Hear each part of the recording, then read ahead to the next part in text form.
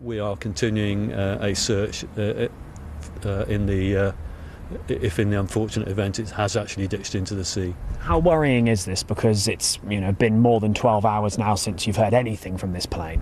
The weather conditions are better now, but the seawater is not very warm.